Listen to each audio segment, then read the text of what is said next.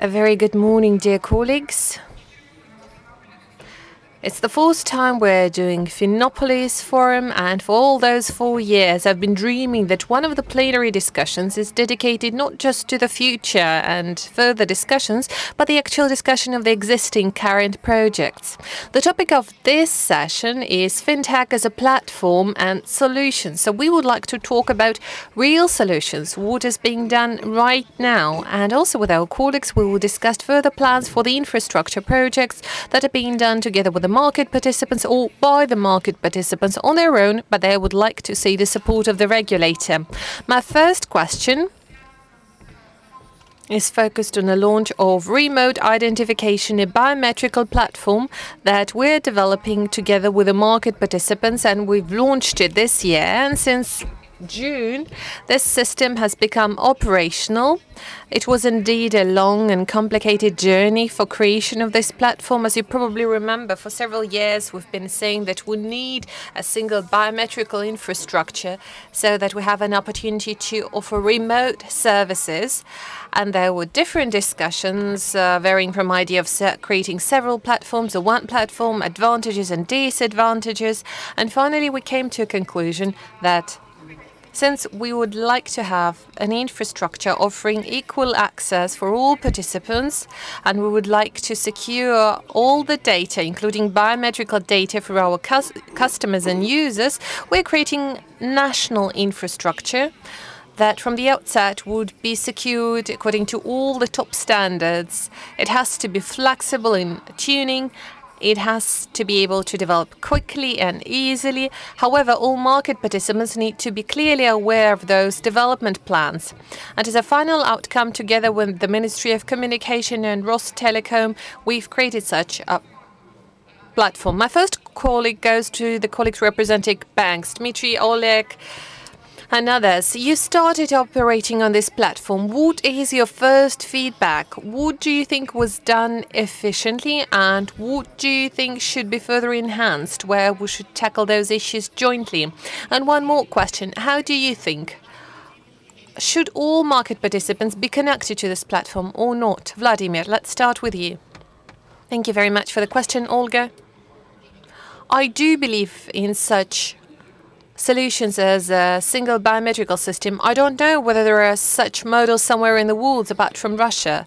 First of all, it's good for competition development. It's good for customer. It enables us to overcome certain logistical barriers and regulatory barriers. Just the day before yesterday, we launched a full-fledged function when any user that is registered at this platform will be able to remotely open banking cards at Alpha Bank and do all the operations. So far, the scope of such customers is just starting to grow. Talking of the reasons why it is just a beginning so far, well, I think it is very important that all banks are either connected or should have an opportunity to get connected to this platform. And once we get this critical mass in place and as the snowball starts rolling, we could create a system that is much more attractive for the user. So it's a problem of a chicken and an egg. What was first? If people do not register there, they do not use those biometrical services of the bank. Once they're registered, they start using them. The more banks we have at the platform, the better. And of course, Alpha Bank and other private banks are most interested in providing access to this platform for our customers and customers of our colleagues. Thank you. Oleg, what would you say? Well, historically, since we've been gathering biometrical data online, we got connected to the system. We are quite satisfied with the preliminary results. We interact on operational issues with the Central Bank of Russia and other experts, and so far we do not encounter any major issues. However, I would say that is clearly the future. The future is in use of biometrical identification. No other identifiers can stand the comparison with biometrical identificator. That would definitely be very helpful for combating fraud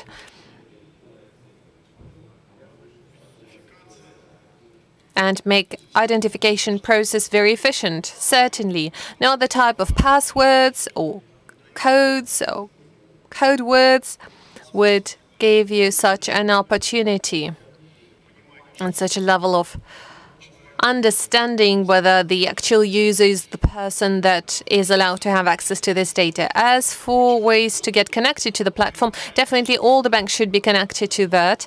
Russian and global practice demonstrate as soon as there are certain restrictions introduced or some membership issues, the system fails to work. It is important to create an ecosystem that is open for everybody. If it is not open for everybody, then it will not work.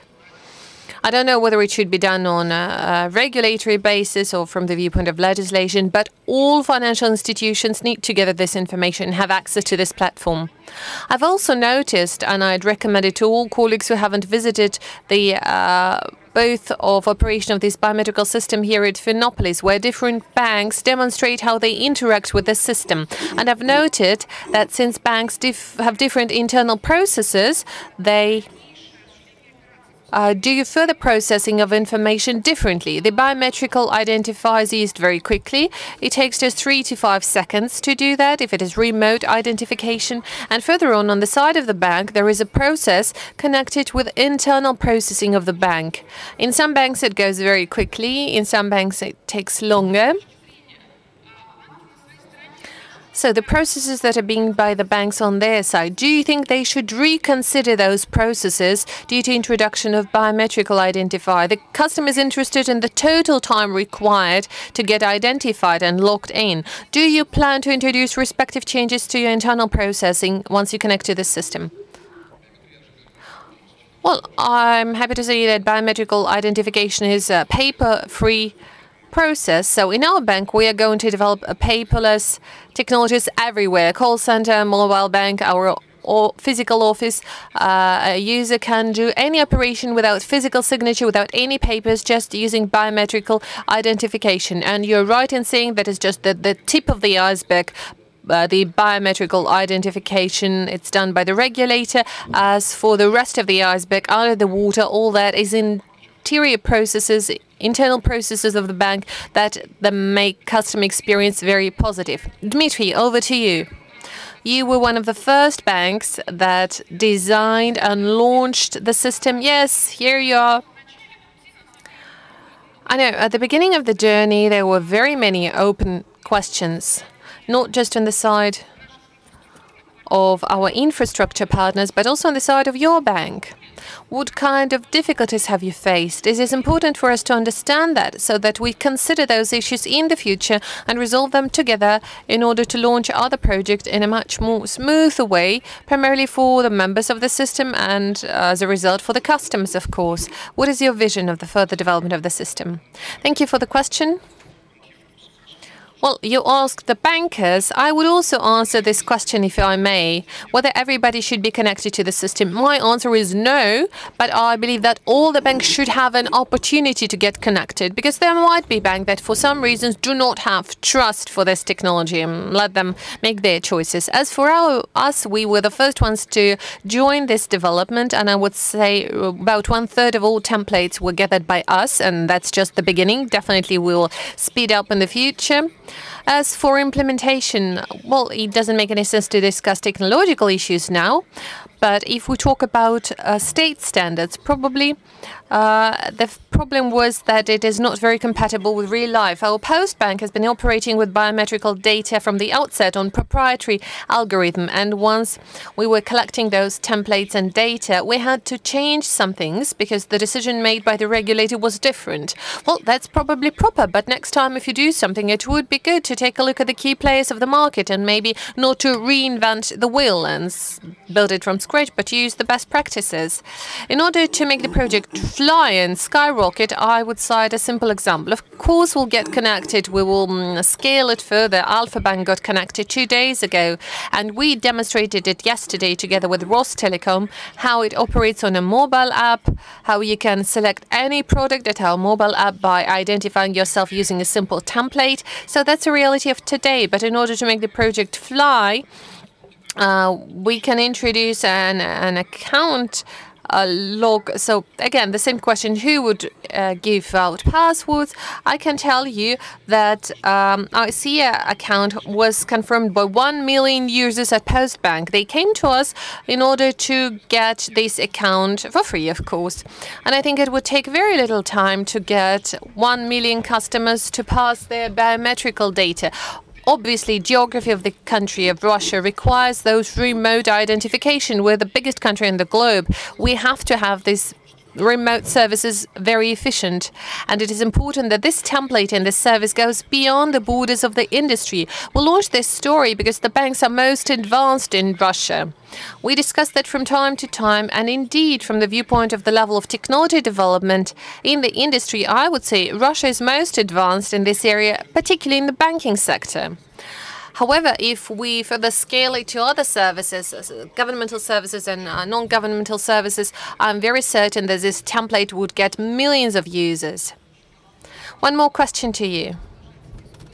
We are continuing our discussion whether identification by voice and face is sufficient. That's what we're using. Or we have to add something more, for example, a photo of your pupil or a fingerprint. You worked with the system. How do you think whether we need it or not? Because, of course, both face and voice recognition provide very high level of identification. Well, I think it makes sense to add extra levels when there is a threat for this template to be destroyed, and any extra level in your system would cost a lot. I guess each one of you have a camera built into your phone or a laptop and a microphone. Do many of you have a fingerprint scanner at your phone or a computer? Obviously it is there, but it's not proper for identification of financial transactions. Of course, we can add up new technologies, but if there is no clear threat so far, maybe there is no need to do that. So if we do recognize the threat from the side of hackers, or maybe the technology is way too complicated and it requires a lot of resources, we would search for alternatives. So I would generally support step-by-step development and evolutionary development. Ilya, over to you. You are also a member of the group that were the very first to test this system, and you've done that successfully. What would you say from the viewpoint of further development of this platform? Thank you for the question, Olga. The first thing I'd like to say is that it actually works. And we, just similar like other banks, are actively engaged in this process, and a lot of Russian citizens are passing their biometrical data, and that is a very positive process. I would also say that now it is becoming a competitive advantage for banks. I encounter a lot of customers who ask, do your officers accept biometrical data in this particular city or not? And that is one of the key factors defining the choice of a bank for a customer, and that would be a competitive advantage very soon. I also would like to say that it supports the banks in becoming more digital and going faster. Now, each product that we plan to develop, we develop it through the prism of biometrical data. And next year, we plan to launch more and more products that would be accessible with remote identification. So it makes our banks better and more flexible in terms of digital developments. Talking of problems that we should work on together, it is important to say that still our citizens have some concerns regarding the issues of security. So it is very important to promote this issue, and that can be done together by the banks, by the central bank, by the Ministry of Communications. And next year, there would be more and more banks joining the project, more and more offices of the banks would be accepting remote identification. So I think we have to use this momentum to popularize and promote this issue, and that would make the project fly and would definitely support banks in their developments. How do you think? Should all the banks be connected to the system or not? Again, of course, the customer is to choose. The customer is to grant their consent, whether they would like to use remote biometrical identification or not. But from the viewpoint of the banks as participants of the system, if it's just part of them getting connected, it would mean that some of the data would simply be not there in the system, and then they will it would be very hard for other banks to render those services that are not connected. So if we're saying that infrastructure has to operate and be available for all participants of the system, well, the customer would decide for themselves whether they will use it or not. What is your position, whether banks have to be connected or not, whether it should be mandatory or not?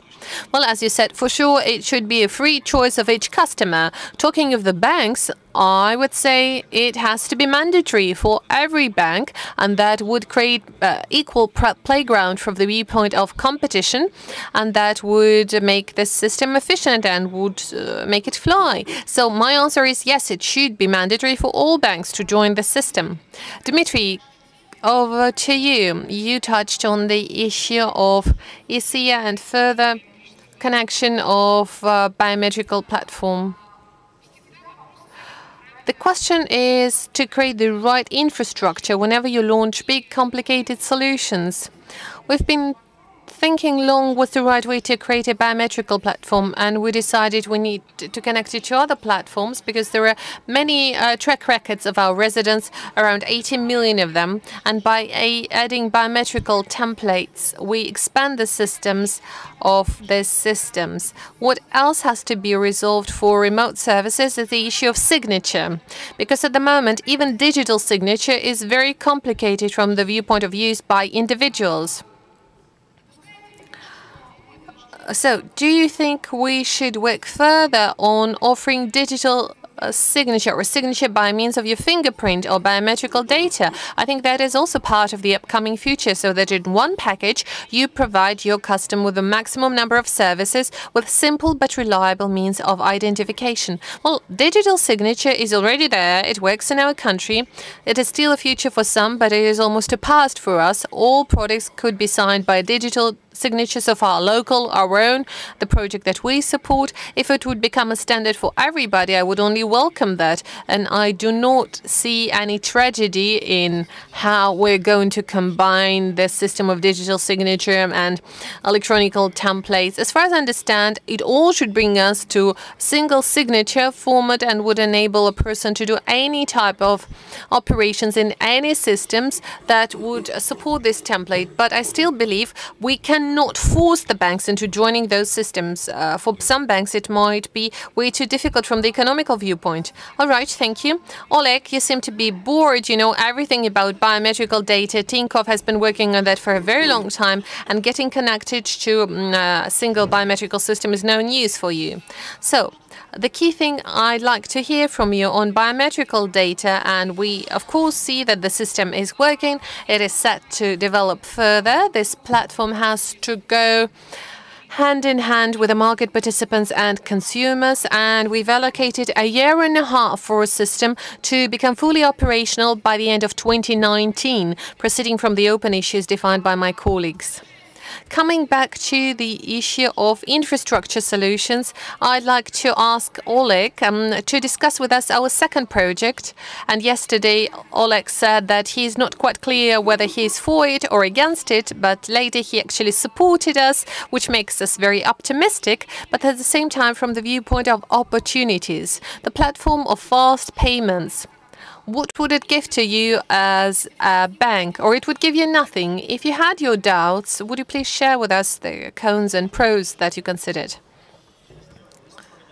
Well, I cannot speak for all of other banks, but our bank is only worried about the economical aspects, because in our bank, we don't have any politics in place. There is no place for politics. There is no place for irrational thinking.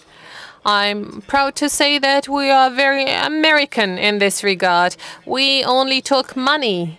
We want to take a look at the tariffs. We want to understand what the tariffs would be, and if those tariffs are better, cheaper than the existing tariffs, then in the final outcome it would be cheaper for a consumer and it would work, then we would support it. We're ready to support anything that would make end customer, our end client of Tinkoff Bank, better services at a better price. It's all very simple. So our only concern is what the tariffs would be, who would manage the whole system. Because this association was organized for a reason, and at the beginning it was set up by one of the commercial players of the market. So I'd like to remind you, and there were many questions regarding this decision. We were not quite clear how come one of the market players ends up being a founder of association where other commercial banks are mandatory to be connected. What is the role of this commercial player? What is the commercial interest of this particular player? So those are the questions that we were worried by. Now we're probably less worried by that, and we have less concerns, but we are politics free. We are for money. If it's cheap and technologically efficient, fine, let's do it. Well, at its origin, of course, there were several participants that launched the association. No one was in charge, so to say. It was in dialogue with several commercial banks that we started to create it. The tariff, specifically, the commissions, should they be at zero within the platform, and then the participating bank will formulate their client policy? Yeah, we want zero. And then we would like to decide for ourselves. That would be the perfect solution. This is pretty much what I expected from you. Yes, we believe that the state has to take the infrastructural costs. The state builds the roads and investors build businesses alongside that road. So I think you should build it and then make it available to us for free. So this is an American company speaking, of course. Yeah, but we will be paying about 15 billion rubles in taxes this year. But you understand that any infrastructural project bears some costs, and they will have to be compensated at some point. Well, Bank of Russia is a state agency, so I believe that it's up to the state to finance that. I don't understand why do we need to subsidize that. But from this point of view, it also means that you subsidize card transactions, because interchange is pay for the banks, isn't it? Yes, but when we discuss infrastructural solutions, then I believe there must be costs. It could come up to zero once the system has paid for itself, but I believe it is important to offer minimal commissions to ensure that it fits well into your operational model, that you can build your services on top of the platform. This I agree with. I also fear that if we set the commissions at a very low rate, then they can still be expensive to the end customer. So we want to make sure that the banks don't overcharge in their commissions with the customer, given that they pay very little to the operator. Volodya, perhaps you. Well, Adam Smith has taught us that the competition will drive us to bring tariffs to the minimum level. At the same time, I disagree with Oleg. As any such infrastructural solution, I believe that this system should receive some financing, because this is for our development, this is for everyone. So the minimal payment of some kind, I think, would be a good decision. Also, it must be transparent, because it is a monopoly, of course. So at any point they may start charging as much as I want. Therefore, transparency, long-term vision, and minimal costs. Ilya, what do you think about pricing when we will be launching this system? So it is about commissions and tariffs. November is the time for the first pilot. In January, the system must be operational. And from the technical point of view, we can see that this is all feasible. So 12 banks will start operating the system from November, and it's only about the tariffs and commissions. Well, I agree that it cannot be at zero, that it has to compensate for the funds that it has consumed, but I think they should be very low, and they should compare favorably with the dominant system on the market, the P2P payments. So if you start off minimal, I think this should be the right thing to do in terms of pricing. What would the fair tariff be? It's also up to you. Perhaps you would share. In terms of competition on the market, that what we discussed at the first session yesterday, it's not about making money for the banks in terms of these commissions, because customers are already used to having very low, next to zero tariffs for P2P transaction. Therefore, in order to remain competitive, we will, of course, have to be operating with very low tariffs. My next question is to Nikolai Stavronsky, founder and CEO of Revolut. You've skyrocketed as a platform in several locations worldwide as a P2P solution, which is cheaper on your platform and which is faster than your platform. And this has allowed you to grow from zero to a very substantial size. Nikolai, how is it working in the UK? Since you started there, now you're applying to start operations in Russia as well. And what is the niche that you see for your business on the Russian market? And do you see any potential partners? And do you see a competitive advantage on the Russian market? Because my colleagues were right in saying that the Russian market, from the point of view of FinTech, is very advanced already. But you seem to believe that there is a niche, that there is field for development for you as a business on the Russian market. So what is this field? What do you define as this potential? If I may, a few words about Revolut. We launched 3 years ago in the UK. It was to start with a bank account and a bank card that gave you interbank exchange rates, and this allowed our customers to save about $30 to $40 per $1,000 spent. Now we've added other products. There are loans, there's insurance, there's cryptocurrency trading, there are business accounts available to our customers.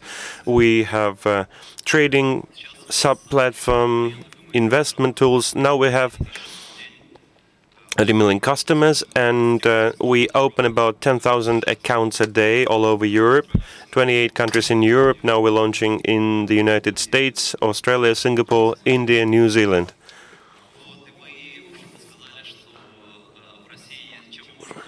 And the question was about how could we help Russia. I think there's a pricing issue in Russia in terms of transactions. If you give us the license, then there will be no cost in terms of P2P transactions. No worries if Revolut wants to come and do it for free for the Russian customer. Absolutely. Oleg, this is what you dreamt of. Revolut could just as well not start their operations in Russia, because we launched our 30 currency card yesterday and we offered it to the market for free. We are a financial startup and an inspiration to many Russian banks, and we learned from Revolut. Internationally, we realized that this is what you need. So our card has the baht, has the shekel, and all the exotic, so to say, currencies. And we released that, launched that yesterday. And now you can just have a Tinkoff Black card with 30 currencies linked to that, with the interbank exchange rate. So you might just as well stop with your expansion. It's very interesting to see how innovation works in Russia. You launched now what we launched 3 years ago. Well done. You know what the next thing we're going to be doing? It's commission-free trading. So will you follow in 3 years? This is not the most necessary thing in Russia. Cryptocurrency, we're not going to be doing that. We know that the Central Bank of Russia won't allow that. We know that you're making most of your money from cryptocurrency exchange. It's actually an interesting question, and I think this is the most important thing that I'm going to say this morning, so you might just as well take note. I think the problem with the global FinTech companies is that they exist on the commission difference, and they also use the difference in regulatory frameworks in different countries. So Revolut has become anxious already with Revolut operations in the UK. So I think that FinTech companies, they are there to teach us innovation and technology. We want to learn from FinTech companies. We want to acquire them. We want to emulate them, yes, because they bring innovation in terms of biometrics, in terms of AI. This is added value to me. But just operate without commission, I don't think there's much rocket science in that. For someone who graduated from Moscow FizTech and University, I don't think this is something that smart. New technology, biometrics, artificial intelligence, huge field for smart people to create new, fast technology we will be ready to use. But get rid of commission and then raise investment, and you can be, 3 billion. This won't work in Russia. There are no investors as you might have in Brazil, for instance, where New Bank is now worth 4 billion. Here, you cannot really do that. Start on the market, be commission free, and do raising with investors on and on. This can work in the United States, maybe elsewhere, with pre-IPO, IPO, public offers, and so on. Therefore, I'm very concerned about international fintech companies because, for the most part, they don't add anything novel, but they abuse the differences between different legislations. It's easy to have 3 million accounts when you don't have basic QAC. Of course, you're going to have cheaper transactions. I would want to do that as well. So shall we apply for that with the Bank of Russia? I don't think this amounts to a competitive advantage at all. I will actually support Oleg in this one.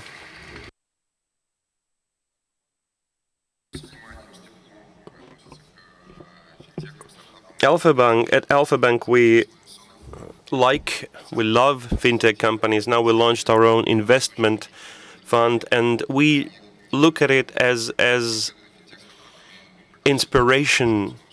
We think that specific fintech, individual fintech companies, they survive at the rate 1 to 1,000, 10,000 companies. So I don't think they're going to break the bank markets. It cannot really alter the landscape. Something similar is happening in Poland, maybe in Asia. And in Russia, we have strong regulatory framework, so these arbitrary developments, I don't think they're possible in this country. So you see, Nikolai, a lot of challenges to enter the Russian market. It's going to be very easy, actually, because if you enter as an underdog. So 2 questions to you, Nikolai. So QAC procedures to start with. You have a plan for that? We shall follow the law.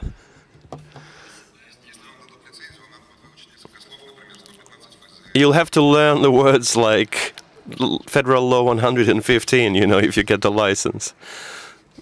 Some new tricks for you to learn. I hope everybody wants to be more efficient. Therefore, non-face-to-face QAC, I think, is the future for everyone. And it's great to see this coming up in Russia. This is what we're going to use next year. But what was your reply, if I may?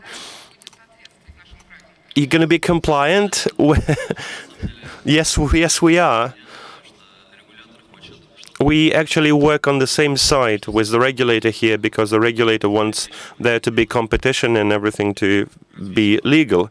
This is what we're going to do. Is there any choice? Were there any choice? In theory, yes, there is choice, but if you want to start operations on a new market, there are rules, and we believe that the same set of rules must apply to everyone. No doubt about that.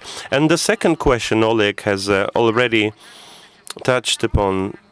Yes, what we see in terms of payments, the FinTech startups, they do this primitive operations, and because of commission difference, they make money short term and they seem to be successful. What you have is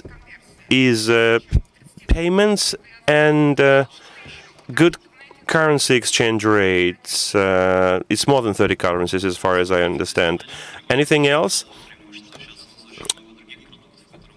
Because you can't survive that long with just those two advantages. Well, we started with that 3 years ago. Now our best advantage is automation. We only have 600 employees servicing 3 million people.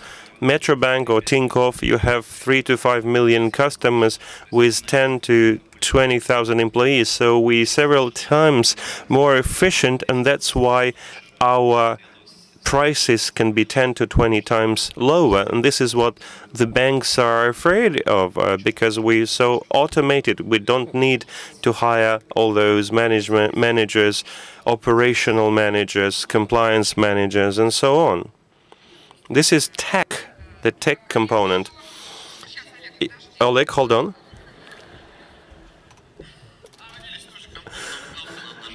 This is a button you have to press.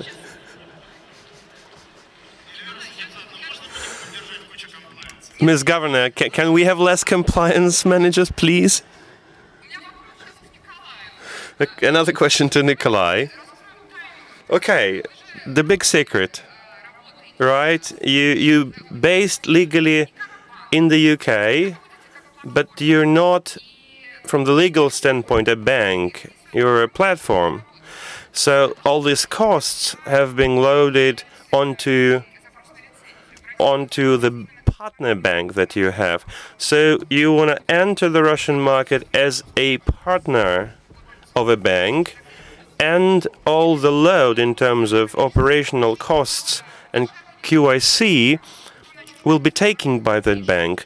So you're in a way hiding those costs. And you will have a back office, but it will be outsourced or given to your partner. Is that correct? Yeah, I think you can compare that to the period of Industrial Revolution. Before the Industrial Revolution, we made things with hands. Then we had machines. Then we had the conveyor belt and factories. And this is allowed to get rid of most jobs. And what we do is automation. We have designers, programmers, product owners, and some legal and compliance people which we cannot automate, but you can devise a formula based on legislation, set a number of target parameters, and you can compete based on this automation. This is what happened in the trading world. Now you have robots rather than traders, and robots outperform the traders. The same will happen in the banking sphere. So it's about how much automation you have. Interesting. I think my colleagues here can disagree with you because many banks in Russia have very strong performance. The procedures we've been discussing here, they are already automated at a large extent. There is still room to develop. What I want to see is to have you enter the Russian market in a compliant fashion and then take a banking license and demonstrate how you can automate so that you are a benchmark to the market. This would be an awesome example if that will drive the rest of the banking world. I would start with top management automation, of course. Shall consider that. So, do you see the future as a non-human business, not having excessive amount of management? Yeah, I think that could make sense. Nikolai, do you know the population of Europe? 650 million people. And you have how many active users? 3 million. So what market share do you have? Well, in 3 years, we have managed to get 0.5% of all the population. What Oleg has described, that the difference between Europe and Russia in terms of bank market development, Europe is about 10 years behind. So your know-how has allowed you to get 0.5% of European population over 3 years. So I think, given the market size and the legal differences and the stage differences in terms of development, so when you have a success story as Tinkoff, as Pochta Bank, and so on, that grew up to 10% in the Russian market, then we can compare. Okay, well, let us try. Well, if investors are ready to give you a lot of money, why not to try? Well, dear colleagues, in Russia, any company is allowed to come to the Russian market within the current legislation. If they're successful, we would be competing next year. How to compete with them? Why not? Yeah, especially if they automatize top management. Well, I'd like to remind Nikolai and other startups who are represented here that sooner or later investors would ask you anyway, where is our money, where is our investment? And that would be the very special hour for you. They can give you trillions, but in a certain moment in time, they would ask to give you their money back. And if there is no business model, and there is no business model in a certain case, let's say this year we've done 225 billion rubles of net profit, but we can subsidize 30 different currencies. It's nothing to us because we have enough money. But how can you make a business where you are losing money and losing the money of your investors for years? It's not very clear. Now, I think it's very dangerous. Well, I think Nikolai, in any case, should try, because we can only judge based on the result we see, and it would be very hard to make judgments even when the company is not even on the market. And I suggest you just have a look and see how successful the launch on the Russian market would be. We're welcoming all the players that can bring new high quality to the customer, be that services or products. And the more such players we have, the better for financial system. And now I have a question to the Senior Vice President of Ant Financial Services Group, Mr. Leimin Chan. Vladimir just asked us what is the current population of Europe. We know the population of Russia. Those are millions of people. China is more than 1 billion. India is more than 1 billion residents. Alipay company, that is one of the structural departments of Ant Financial, is already servicing around 800 million customers. My question to you is the following. How did you manage in such a short period of time to get so much success? It's not just the number of residents in the country and the population of the country. It's a service that you have offered very quickly, and that even to manage to compete successfully against UnionPay payment system. And now Alipay is #1 from the viewpoint of payments in China. So what are your plans for the future? How do you plan to increase your competitive advantages in the future? If you may, could you please briefly share with us? Because how Alipay is developing is an example of a very successful company that is thinking every day what else they have to bring new in their activities. Thank you, Olga. Thank you for the question and for including me in this panel. Alipay obviously was established in 2004 as part of the Alibaba's e-commerce platform to address one issue. That issue was trust. when China did not have credit card payment system, and the buyers on the e-commerce platform was worried that if they paid for merchandise they purchased on platform, how would they, whether they could get the merchandise they purchased. And the merchants obviously was worried about the delivery of goods without getting paid. So Alipay was established as an escrow account to address that trust issue. And over the years, that trust issue, the mission of providing users with a trusted service has been at the core of our services. And I think what we have been doing really is to address the customers' pain points. Now, clearly, as Oleg mentioned, as a startup, you need to make money. But interestingly enough, what we have been doing is not necessarily looking at financial returns as a goal, and that we look at sort of how to address customers' pain points and what value we bring to the customers. And I think the three pillars of and financial success so far really are three things. One is the regulatory framework. Over the years, Chinese regulators have been encouraging technology innovations and provided with the friendly environment in which we have been developing. Number two is the technology innovations, and that enabled us to deliver financial services at a cost-effective manner and a safe manner.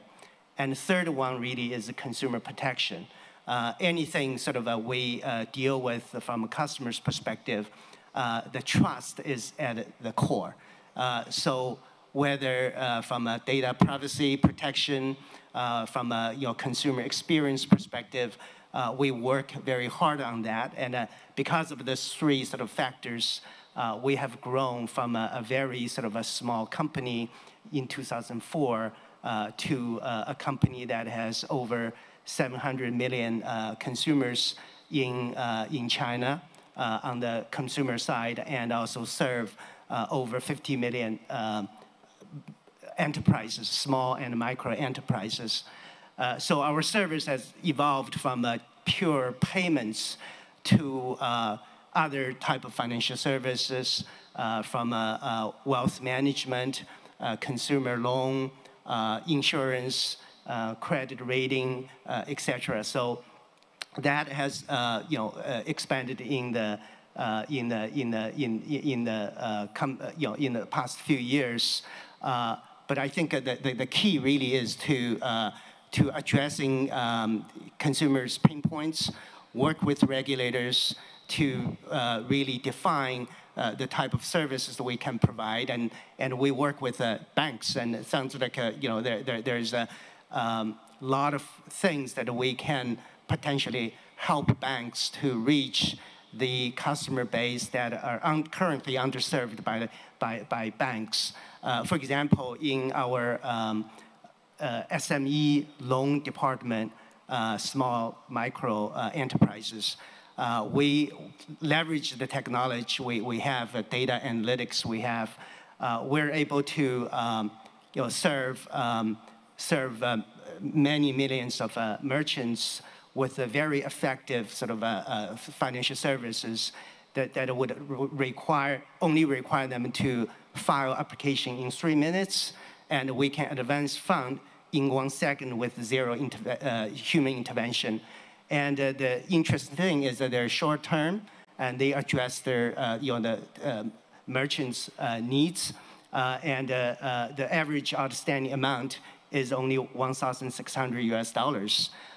We're able to deliver that kind of services to the segment of a population that really needs the basic financial services.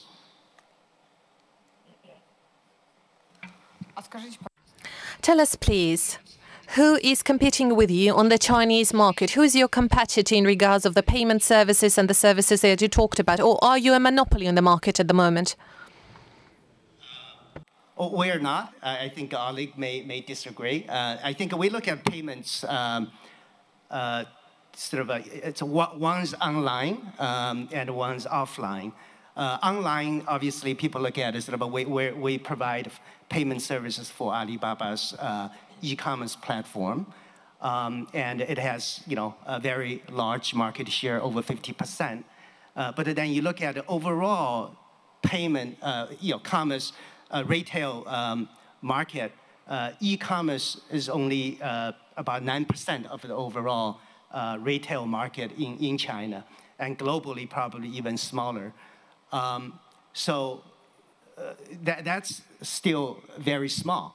But the big part of the payment system is still offline.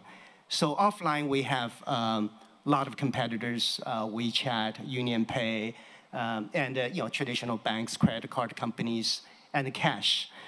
So what we really wanted to do really is not necessarily compete with any form of payment method or any particular company.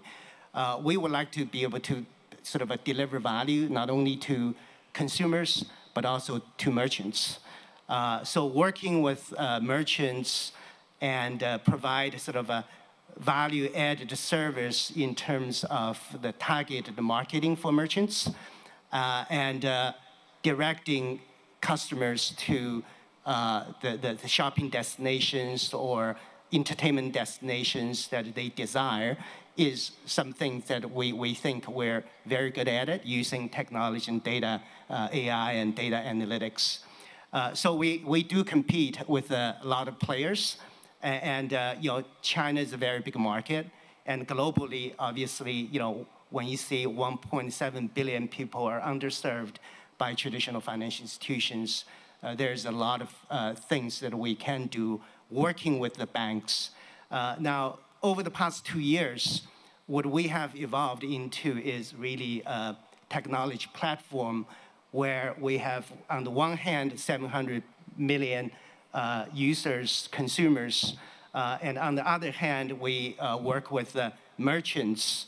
Then the third part of the equation really is for banks to come to the platform to service the merchants and consumer. We connect them and we provide them with the technological services in terms of risk management, targeted marketing, etc. And the banks would be able to reach the segment of the consumers that they're previously not equipped to serve from a cost perspective. So this is the new development, and with that development, actually our user base grew even more quickly over the past 2 years.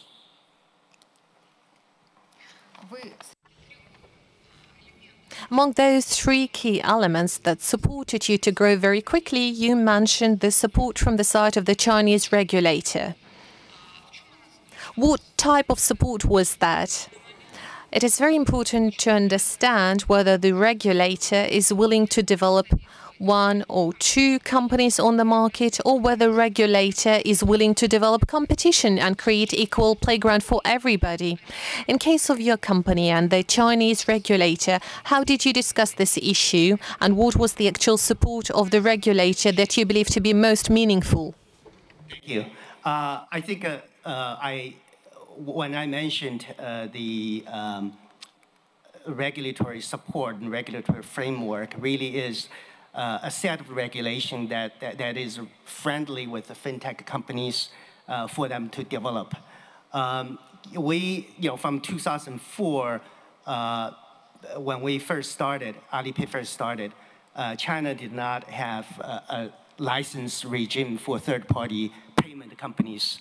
Until 2011, they started to issue third-party payment licenses. And to date, there are more than 200 licenses for third-party payment companies issued.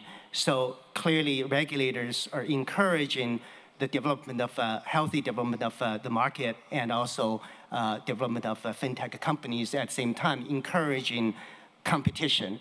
And I think for players like us to be able to develop is dependent upon a health regulated market. But then once you regulate too much, then a lot of innovative ideas may not be implemented to the extent they should, that they provide services needed by consumers. So to that end, we work very closely with regulators for regulators to understand what we do to provide optimal consumer services. At the same time, how we use technology to help regulators to identify and address, manage financial service-related risks. So there's a two-way dialogue. Through that kind of dialogue, then you understand each other's needs. Then the market can be better regulated, and innovative ideas can be encouraged.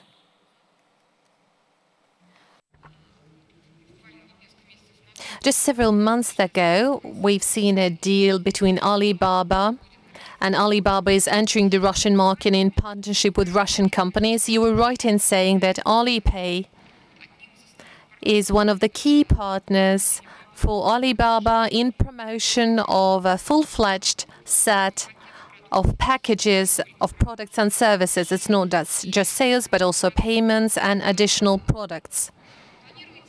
Are there any plans from the side of Alipay to go to the Russian market together with Alibaba? And if yes, if you do plan to go to the Russian market, do you plan to service Chinese citizens that will be making payments on the territory of Russia from the viewpoint of interaction with Alibaba, or you would like to go as a full-fledged payment system to the Russian market and operate as one of the foreign payment systems? Alipay provides payment service for Alibaba, and in Russia, one of the key e-commerce platforms is AliExpress. So we process payments for AliExpress as a payment gateway, and we work with local banks, credit card companies, and to address the payment needs for consumers on AliExpress platform. So to that extent, as Alibaba continues to expand in the Russian market, we will work with them. Independently, what we have been trying to do is work with the local banks to expand offline payment services in terms of merchant acquiring for Alipay China users visiting Russia. So that has been sort of our primary focus over the past year or so, and I expect that to be our key focus over the next years to come.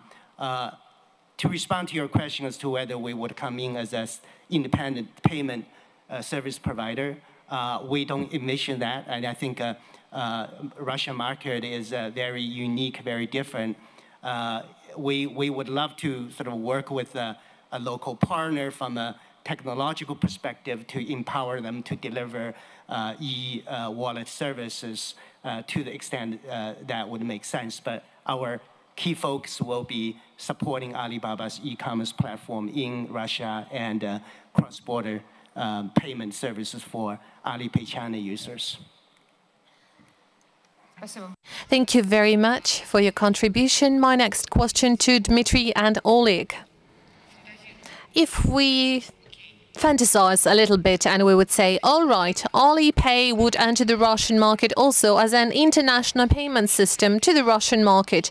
Do you think that the Russian banks and Russian payment systems will be able to compete with Alipay, and what are the weaknesses and what are the strengths of the Russian payment system compared to Alipay? Well, first of all, we have a lot of respect for our Chinese colleagues that supply to Alipay and WePay. They are a huge source of inspiration for our company. And yesterday at the panel, I was saying that we carefully watch what WeWallet and WeChat are doing. That is indeed very impressive and inspiring.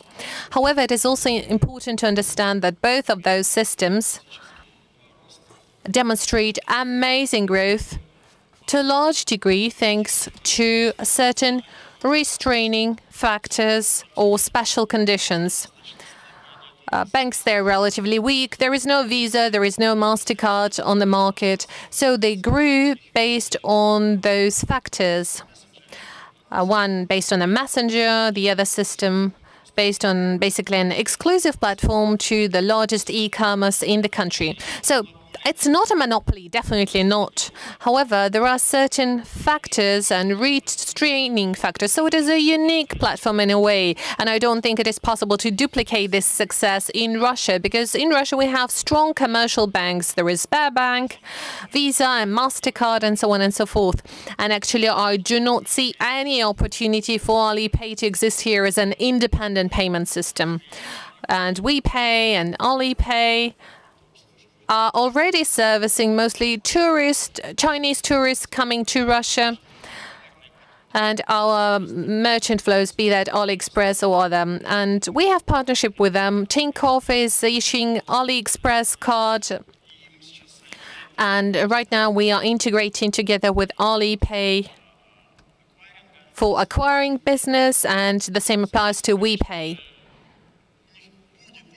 Certainly, they have their place, their niche on the market, but that is first and foremost for servicing of Russian-Chinese trading and tourist relationship. For the most part, I agree with Oleg. Alipay is welcome. I think their advantages could still play out in Russia, their connection to Alibaba, they're a big operator. From the technological point of view, I don't think there's much novel. We have been doing that in the Russian market for a while already. If they bring something new to a new segment, they're welcome. We can cooperate, we can compete. It is all for the customer's benefit. Thank you. Another Bank of Russia project that has been done together with the marketplace, and it's different from Remote ID, which will be a national level infrastructural solution. The marketplace that we've been working on is just one of the projects that will be competing with other alternatives. At the exhibition stands here, you could see that there's a lot of FinTechs that are creating their own marketplaces. Some specialize, some have a very broad approach, different business strategies. And my question is to Sergey. Your marketplace that you do together with the stock exchange, with the national system, with various market players, do you think this will increase competition? This will improve the market situation for the customer and in terms of the product? Remote ID, I think, is indeed a foundation, a key thing for the development of FinTech, for creation of marketplace, for direct distribution of new services and old services. Therefore, biometrics, of course, and having a lot of biometrical data for us is a keystone. I cannot emphasize this enough. Bank of Russia is creating a regulatory framework which will allow for aggregators to spring up that will integrate different offers that exist on the market. What we see now is a lot of services between bank and customer which allow the banks to sell their services remotely.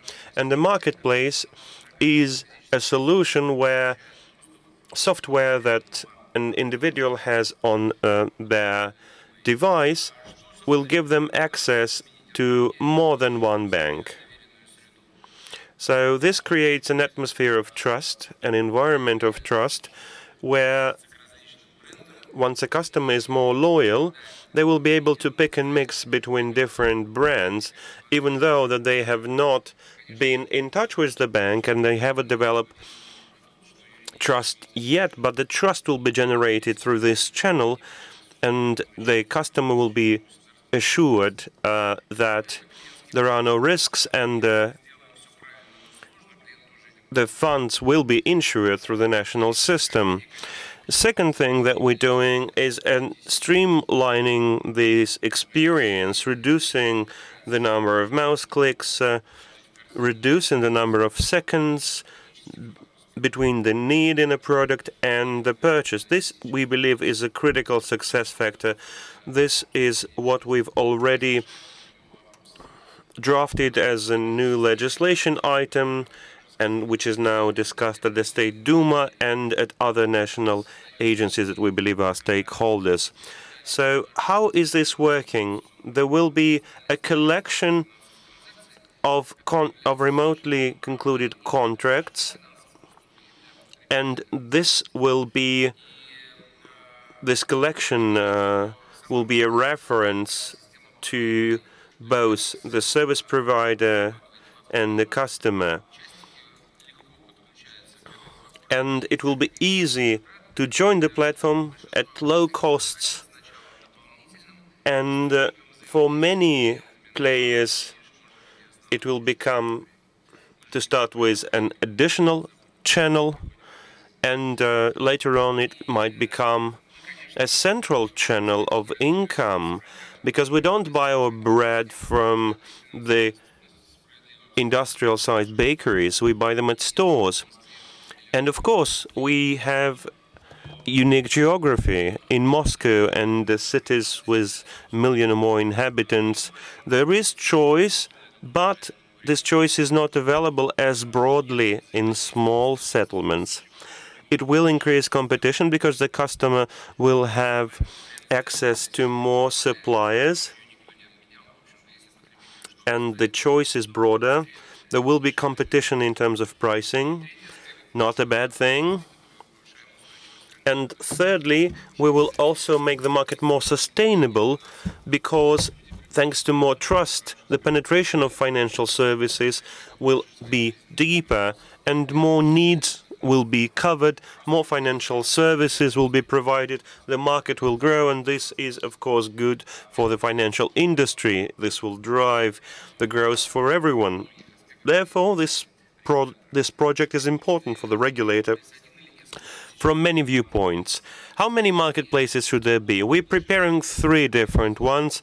They can be niche ones. They can compete with one another. Competition is always good, so maybe we will see which one performs better, which will provide better customer security. But this creates difficulty because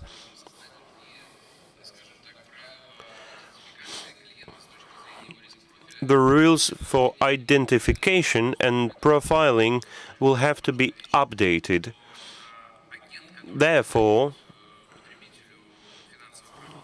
financial product provider, if it is resold by someone else, by a third party, then they will have to bear the same responsibility as if they were the owner of the product.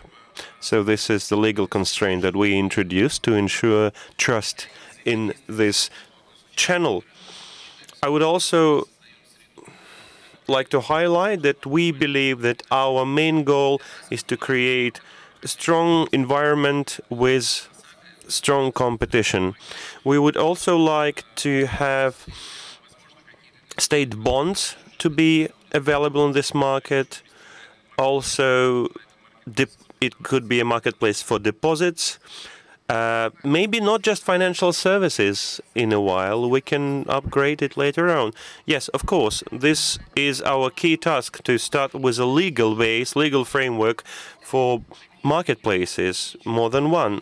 This has to be technically solid and legally viable, so that marketplaces can be created by other players in the market.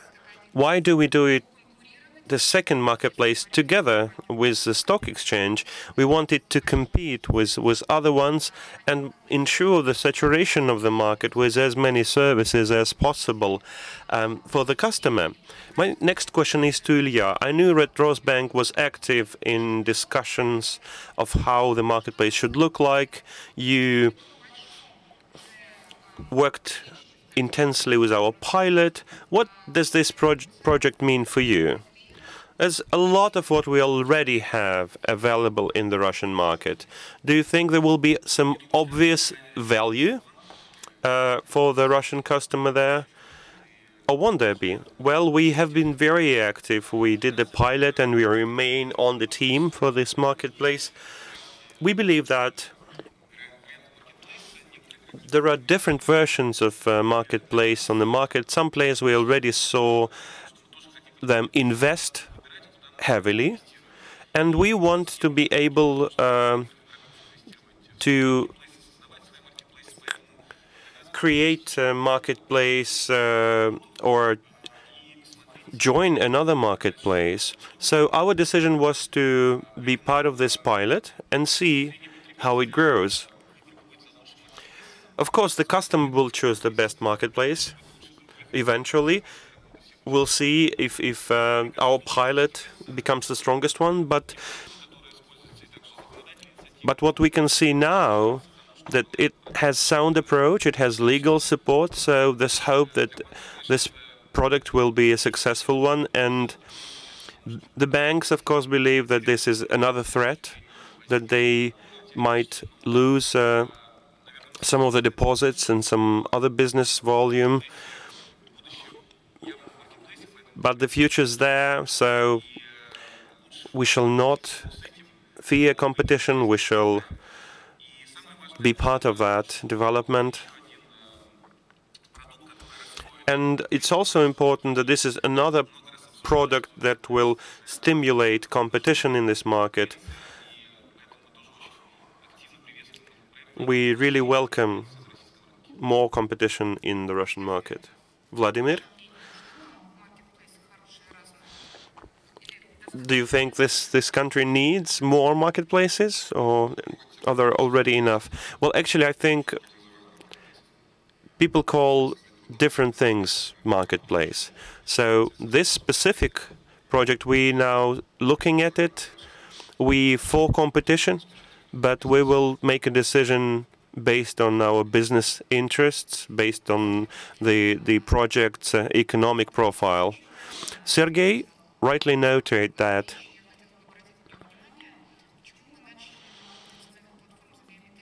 we started with biometrics and fast payments because these are the infrastructural elements that will give the opportunity to market players to develop other new services, new products. And I also think that another common element we've been discussing for a while is the digital profile. Also has been around for a while, at least the discussion about it has been around for a while, as with remote ID, but I hope that we will be faster in implementing it, because I think as of now, the need for digital ID, digital profile, has become obvious to everyone. Everybody needs this information at their hand. Therefore, my next question is to everyone on the panel. What do you need from the digital profile service? There are two parts to it. First, the one that will use the data provided by state agencies, and second part, data coming from commercial players. And we will have a comprehensive profile for an individual customer or for a business, which will facilitate service provision to many players on the market. The government is now creating the architecture for this, and we really need to help the government so that this is a functional and useful tool. I think I started with that digital economy and digital governance is impossible without digital profile. for data storage for the state agencies, for commercial use, for digital identification that can provide access to services. It's very important that we do it right, that we don't have too much haste, because the experience with different credit history bureaus that we've had, it has demonstrated that it hasn't always been a smooth road. And this is very simple, actually. But think about digital profiles of people who have been, I don't know, completed with mistakes. If somebody at the commercial structure or at a state agency fills them and makes mistakes, and we will have digital profiles of non-humans rather than people might look like a camel based on their digital profile. So we need to start with reliable digital access and biometrics-based access to state services. I'd like to reduce time on this. I don't have any thoughts on that.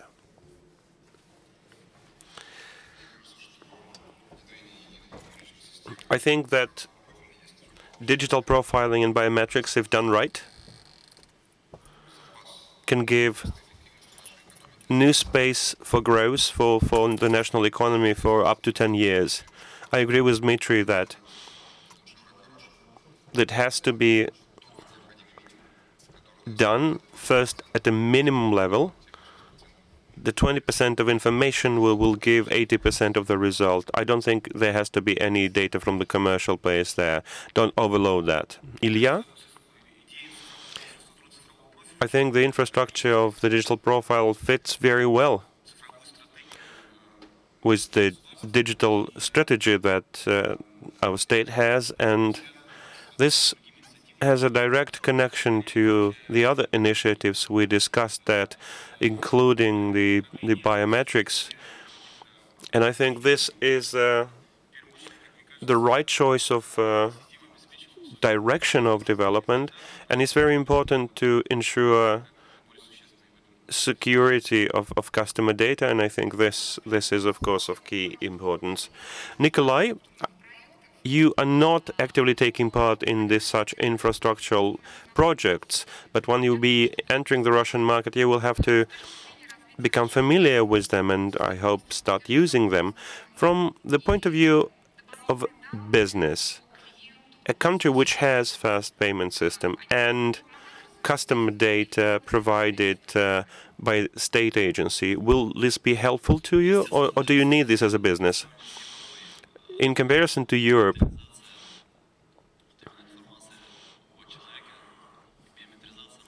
the biometrics and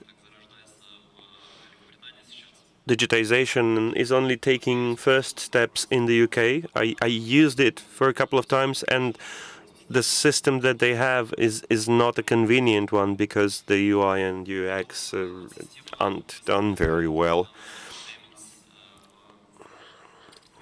Fast payment system in the UK and Europe, SEPA and distant SEPA, I think 99% of payments use that system, so that is a must-have.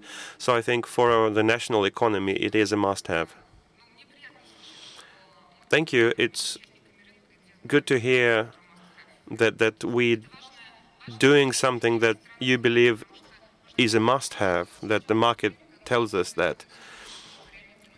I think we should only do jointly things that can benefit everyone and not engage in projects which have questionable results. To conclude, I would like to ask bank representatives here on this panel, if you need anything to add to the existing infrastructure, or these three platforms is enough, and if we improve them and perfect them, this would be sufficient for successful digitalization in this country. Dmitry, I think that remote ID and fast payments have to be done.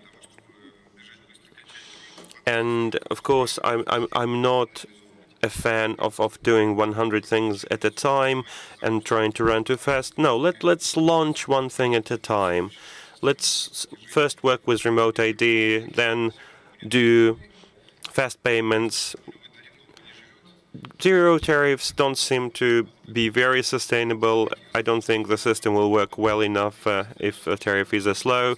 We launch that, we find the right tariff, then we launch marketplace. I'm a bit conservative about the marketplace, but let's do it. Why not? There are people who are more optimistic about it. So I would do it in a consecutive fashion. So let's do it. Yes, we're discussing 3 different projects, at least, and all of them are fairly innovative and costly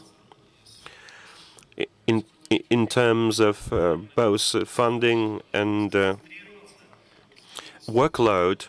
So I'd rather also concentrate and do what's necessary, because the more projects you have, the more bureaucracy it builds, and people will just be talking and so on. Let's just launch these 3 things, and that will be already something. Maybe you can promise us that on next meeting in a year, the 3 projects will already be implemented and operational. Well, I can promise if you promise. I also support a focused approach. You know, as they taught when we were young pioneers, that you have to go big if you want to do something. So let's go big but focused. I will agree with my colleagues. These are large-scale projects. They seem to be working smoothly so far, but so let's execute these ones and then see what else needs to be done. Thanks to the panelists, thanks to my colleagues, thank you to the audience as well. We now understand what we have to focus on and what we should be discussing at the next Finapolis. We should perhaps gather the same panel in a year to hear how their doubts and hopes have played out. Thanks to everyone. Please stay, because we will now have the Startup Award ceremony. So could you please stay for that for about 10 minutes? Thank you.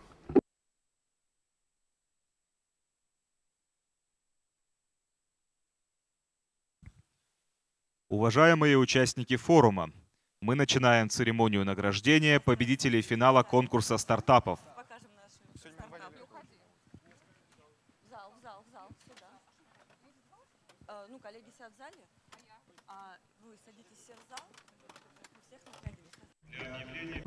Participants were about to start announcement of the FinTech startup context. And please welcome Anton Arnautov, the CEO of the FinTech Lab. Good afternoon, dear colleagues. I haven't seen you in a while. Yesterday, we've been awarding the strategic team winners. And today, according to a nice tradition of the Finapolis, we announced the winners of the finalists of the FinTech Startup Contest. And I'm very happy to say that at this 4th Finapolis, we have already 2 valleys. The first valley is the valley of the winners, and the second one is of the ones that used to be startups and now are a big, quickly growing companies. So those are not just guys drinking smoothies in the co-working spaces. They're actually doing real businesses. So please welcome the Deputy Governor of the Central Bank of Russia, Olga Skorogatova, and Nicolas Teronsky from Revolut Company. Please welcome them on stage. And now we'd like to give the floor to our winners so that very briefly they could represent their startups, do their pitches. Well, we will not replace their name tags, I guess. People know you anyway. So we would invite guys to represent their projects very quickly. And the first project is called Kruta. Cool.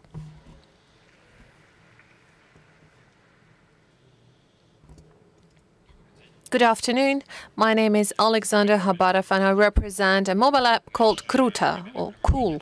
Our mobile app enables enterprises, banks, and insurance companies to motivate the customers to buy their products, their offers, and their services. So far, we operate in the FMCG sector. We have 1 million users. Around 3 million bills are being processed on a monthly basis.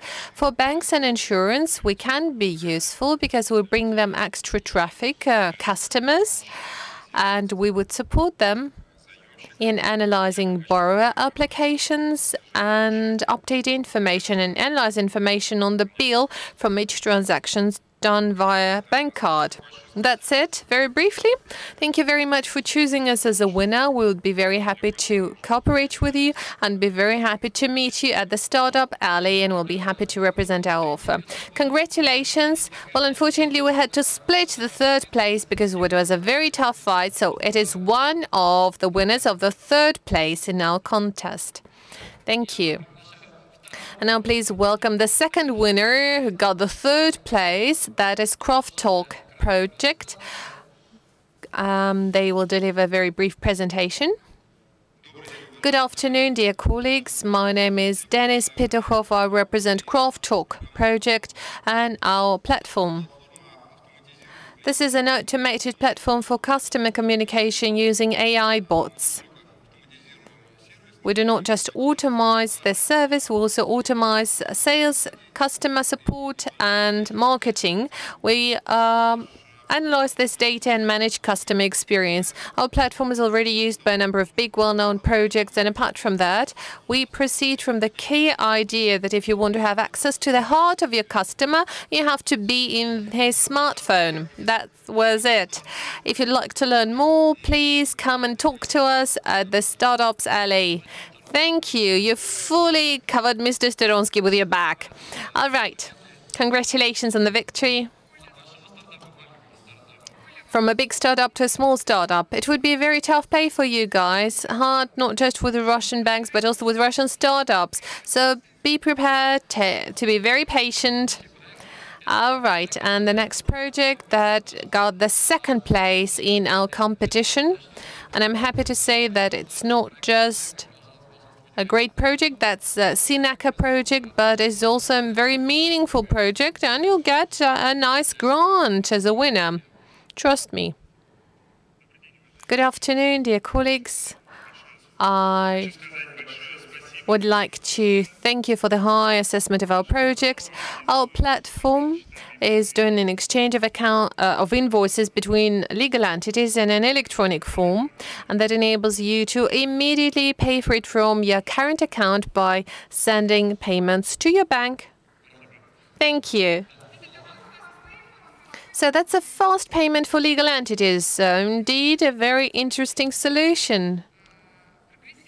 And a very promising development, I would say. Based on this platform, you can do a lot of different things. We congratulate you with a victory. I think that's indeed a great solution for the market. Thank you. Thank you very much. Thank you. Thank you very much. And please welcome our winner startup that got the first place. That's Q Platform.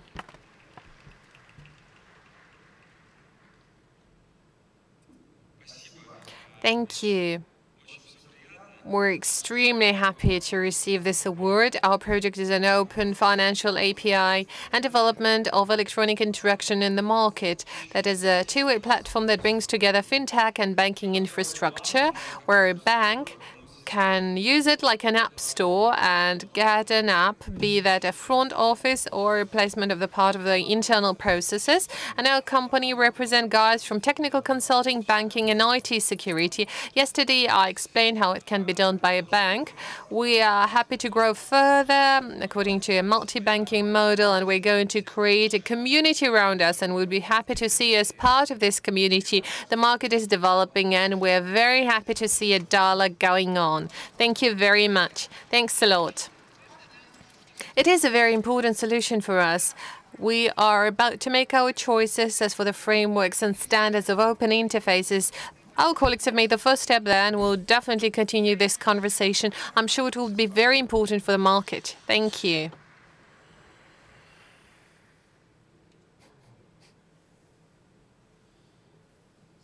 Thank you. Thank thank you for paying this attention to our startups. That's like an advance payment for you. Well, they got the advance payment at the previous Finopoly, so we're waiting for the results from that. Many thanks to everybody and congratulations on your victory. Уважаемые участники форума Финополис, объявляется кофе-брейк. Dear guests, there will now be a short